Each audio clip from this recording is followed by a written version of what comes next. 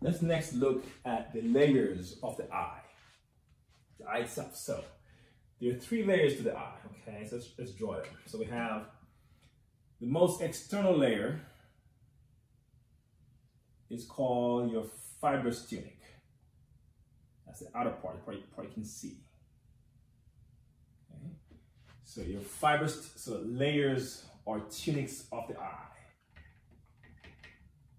Your fibrous tunic has 2 parts to it. Okay, the most posterior part, again, the white part of the eye, it actually starts in the back of the eye. That's called a sclera. So you have your sclera, and towards the front, the sclera becomes transparent to form your cornea. So the fibrous tunic has a sclera and a cornea. The cornea is the part that you put your contact lens on, okay? So this part is transparent, which means it allows for light to enter the eye. So light will come in this way from outside and pass through the cornea to enter the eye. If light came and hits, whatever light that hits your sclera, that part can't be seen. It must come and go through the clear, transparent part to enter the eye. So this won't go through, must instead go through the cornea. The sclera's job mostly is to anchor the muscles. Okay, the muscles that move the eye around. The muscles like your lateral rectus, inferior rectus, superior rectus muscles, all those 6 eye muscles are attached to the sclera to move the eye around in its orbit. Okay, so that's the outermost tunic, the fibrous tunic, again containing the sclera and the cornea. We go 1 layer deeper, what we call your vascular tunic. So here, the vascular tunic. This part is, vascular means blood vessel. So here on this tunic, we'll have the most posterior part coming in from the back here, all the way towards the front.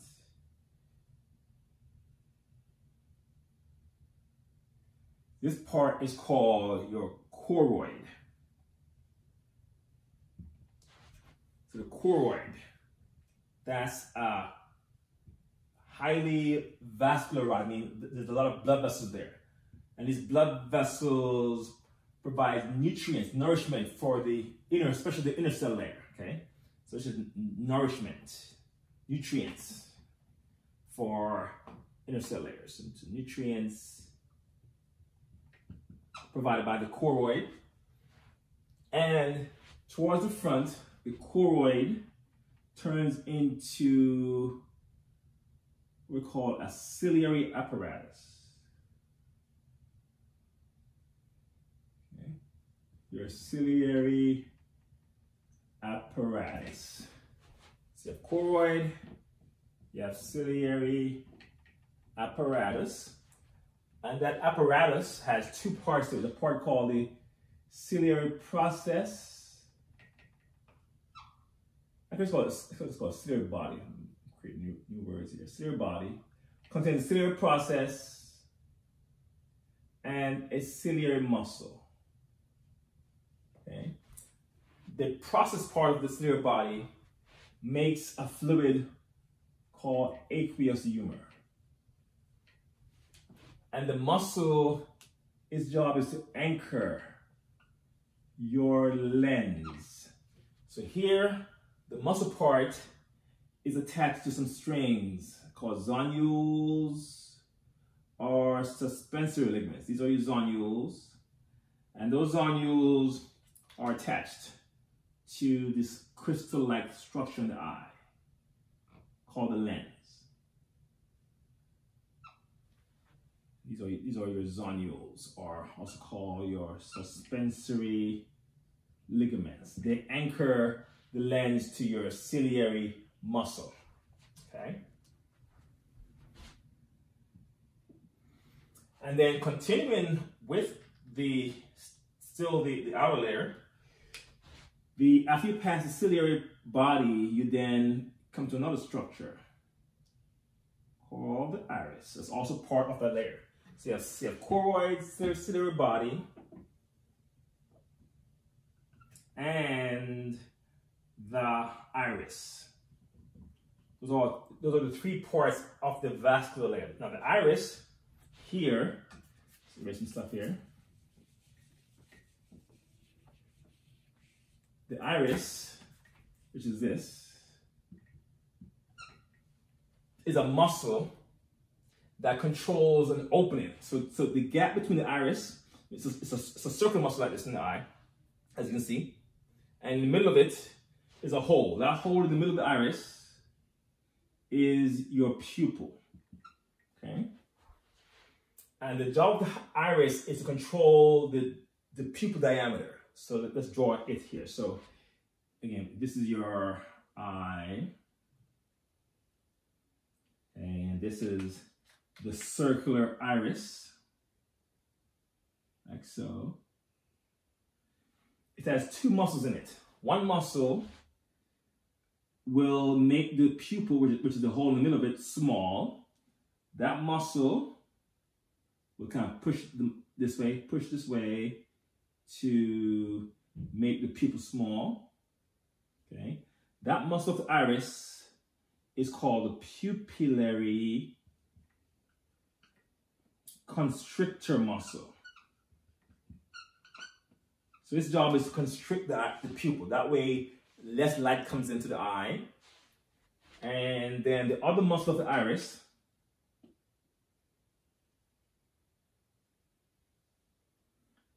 again, this is your iris here. That other muscle, its job is to make the pupil big. So that muscle will pull the iris this way to widen the pupil. Okay. So that one is called your pupillary dilator muscle. And so the iris is basically two muscles together that control the diameter of the pupil. You make it constricted or dilated, depending on what's going on. For example, if you're in an emergency, it gets bigger, so you can see more. When you relax, it gets smaller. Okay, the pupil does. So that's iris's job. And then the third layer we have is the layer called the retina. So we've done the fibrous layer, the vascular layer. Now we'll do the retina.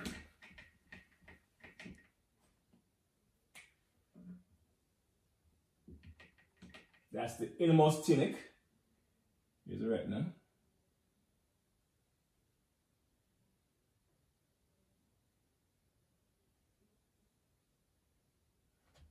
So the retina has some parts to it. It has two layers. There's an outer layer, and I can discuss this later on. So for now, the retina is the innermost layer, which contains your cells, the cells that respond to light. So this part is the part that responds to light to produce vision, which we'll discuss shortly. Also on the retina is an area here called the ora serrata. The ora serrata here, ora serrata, is a borderline that separates the part of the retina that has cells that respond to light and the part that does not, okay?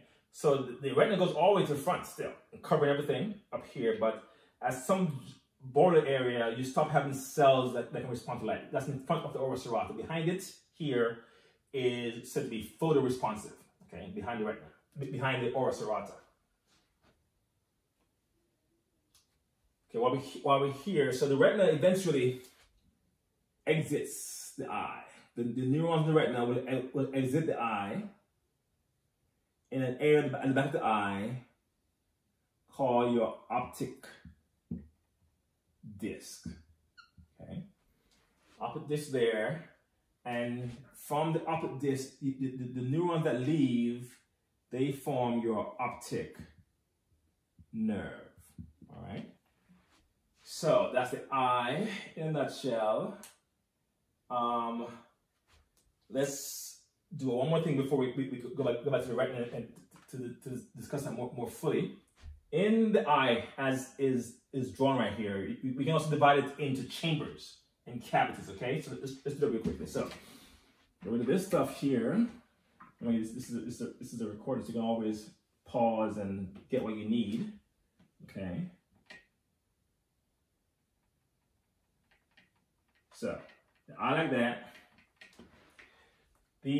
From the lens here to the cornea, this entire part, from lens to cornea, that part we call your anterior cavity of the eye. The anterior cavity. And that cavity has two chambers. So from the cornea to the iris, this front chamber is called the anterior chamber of the anterior cavity. And from the lens to the iris, this other one here is called the posterior chamber of the anterior cavity. And in the entire anterior cavity, so again, these two chambers are part of the anterior cavity. It is filled with aqueous humor. So here is where you find your aqueous humor. That's the fluid that bathes the anterior cavity, the fluid inside here. And while we're here, the aqueous humor is produced by the ciliary process. So if you could track aqueous humor, then it's made here by the ciliary process, pushed up through the posterior chamber, runs through the pupil to enter the anterior chamber, and then exits the anterior cavity through an opening. Okay, call your scleral venous sinus, also called your canal of Schlemm. Okay, that's the canal that drains the aqueous humor. So it's built from blood, the filter from blood, pushed in, circulate, and drain out. So it's always being refreshed, being pushed out and made anew. So that's the path of aqueous humor.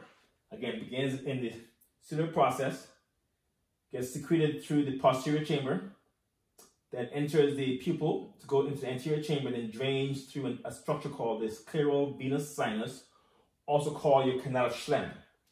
Now the posterior part here, from the lens to the back of the eye, this part here is called your posterior cavity. Okay? And that cavity is filled with another gel-like material. This one is called your vitreous humor. And that gel has the job of keeping the eye in shape. It's not really compressible, so the eye keeps its shape that way. And this gel stays with you for a lifetime. Aqueous humor is always made fresh daily. This one is from birth to death. Same gel in the back of the eye. Okay, we'll pause there.